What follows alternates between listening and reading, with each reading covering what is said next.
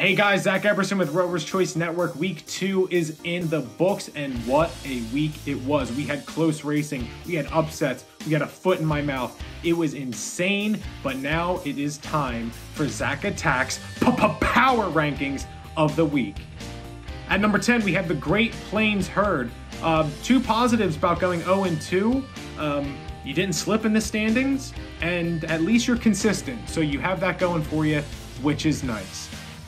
At number 9, we have the New England Sound. My bold prediction of week 1, how you would be distracted with all the fall festivities and everything that New England has to offer and the pumpkin spice lattes, that is ringing true right now. You're 0-2. You slipped one spot from number 8 to number 9. At number 8, we have Strokes United. Strokes, you lost a tight one to the Mid-Atlantic Founders last week, but then you outdo yourself by getting doubled up by the New Con Empire this week. That gets you the Chernobyl meltdown of the week and my shocker of the week, which gets you a combined first ever double of the Premier League. You're trending, but in the wrong direction, Strokes United. You should change your name to Yoiks United. You are down 2 to number 8. At number 7, we have the Northwest Kodiaks. Kodiaks, hear me out. Strong performance this week. You had a comeback over last week. You took care of your business against the Great Plains Herd, but they are the Great Plains Herd, which they're making a case for being the dogs of the league. Follow this up with a big win next week, and you'll climb the ranks. You stay at number 7 this week. At number 6, we have the New Con Empire. Empire pleasantly surprised here, all right? You really took it to Yoiks United. You're at 500 right now. Let's see going into week 3 if you can get above 500. There's a big difference between 2-1 and 1-2. You're up 3 to number 6.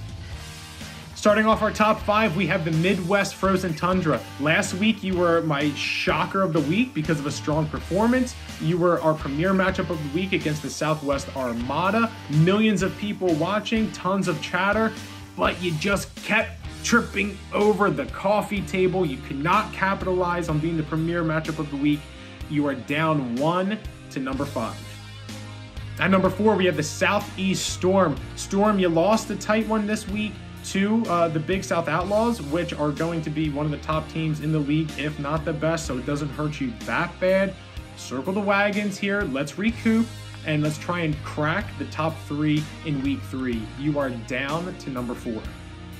At number 3, we have the Mid-Atlantic Founders. There was a huge question mark heading into week 2. You answered that and more with a dominating performance against the New England Sound. You are up 2 to number 3. Let's keep the momentum rolling. At number 2, we have the Southwest Armada. They were our premier matchup of the week. A lot of close racing, very emotional against the Midwest Frozen Tundra, who is a very strong team.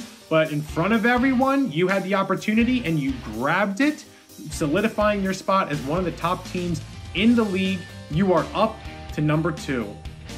So that only leaves one more team and one more spot. Taking it yet again for 3 weeks in a row are the Big South Outlaws. You took it to the Southeast Storm. You've solidified your spot as the number 1 team in the league, the top dogs. But listen to me now, all right? We've had short races, everything up until now.